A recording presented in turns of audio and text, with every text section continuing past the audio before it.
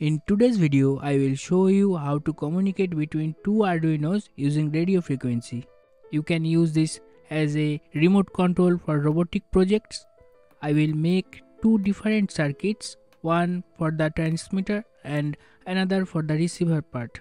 For this RF communication, I am using a 433 MHz RF transmitter and receiver module. I will build it on two different breadboards, but you can also use pref board. You will need some jumper wires, 4 micro switches, 5 LEDs and a 100 ohms resistor.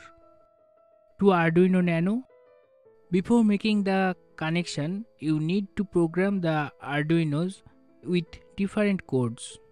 The transmitter and receiver codes are provided in the video description, and you will also need a library called Radiohead. The library link is also in the description.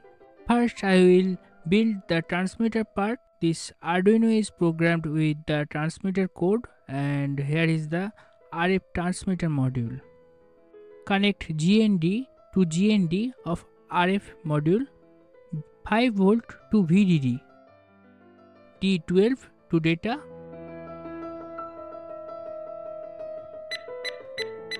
one side of switches connected with Arduino GND, other pins of switches connected to Arduino D2, 3, 4 and 5. This wire for antenna.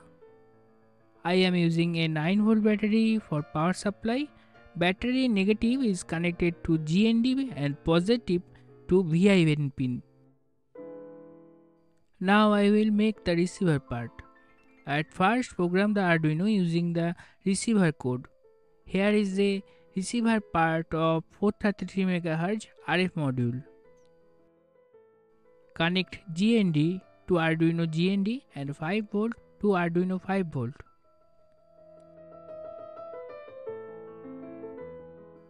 Arduino D11 to RF module data pin.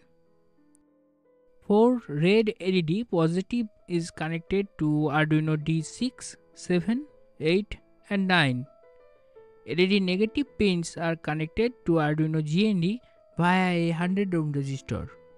Green LED positive is connected to Arduino D13 and negative pin to GND. Using this wire as an antenna. 9 volt battery positive to Arduino VIN and negative to Arduino GND pin.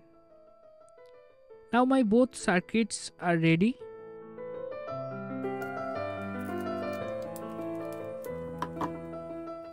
The green LED indicates that the connection has been successfully established.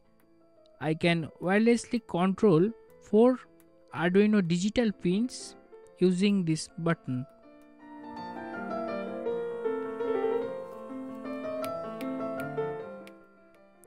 This setup can be used for robotic projects, robotic car and home automation systems. Thank you for watching. See you soon in the next video.